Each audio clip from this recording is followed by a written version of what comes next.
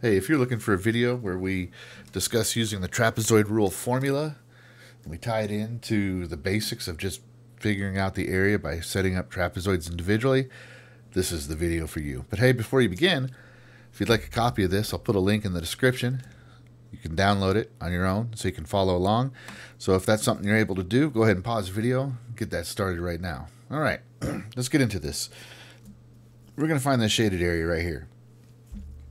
This shaded area is bound by the formula, right? Negative x plus 4 squared plus 4.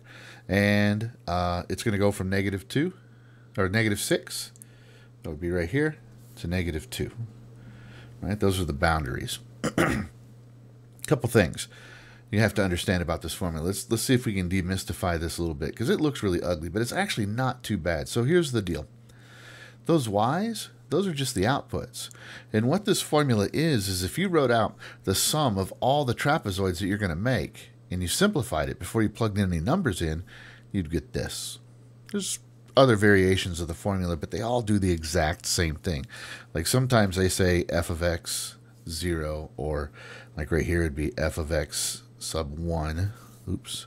Sub 1 or whatever, but it's all, boy, that's really ugly, isn't it? Anyway, it's all the same thing.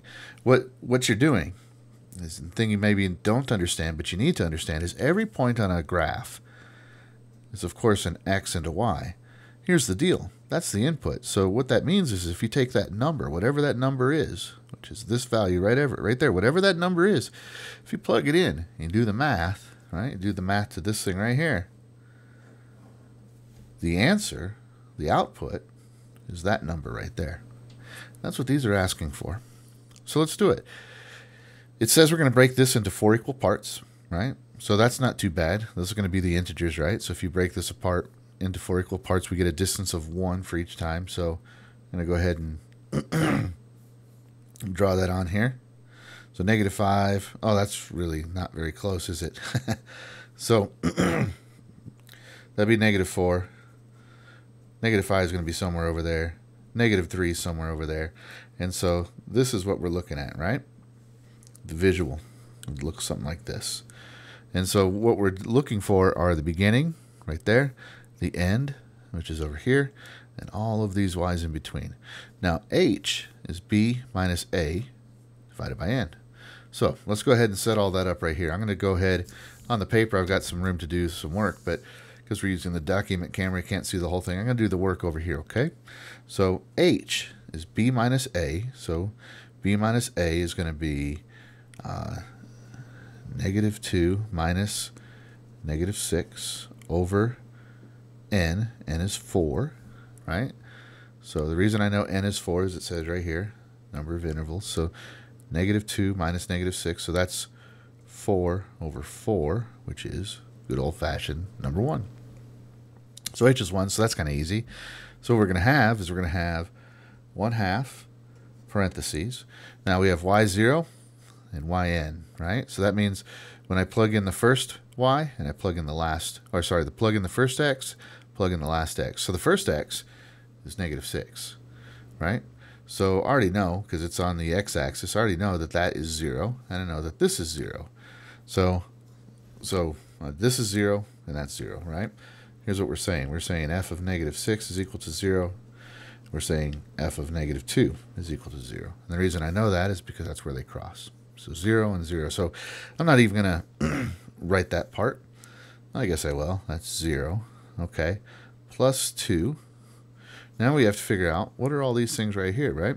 Well, if that's x naught, and that's xn, the very last one, this is x1, x2, and x to the n minus 1, right? Or x to the x sub 3.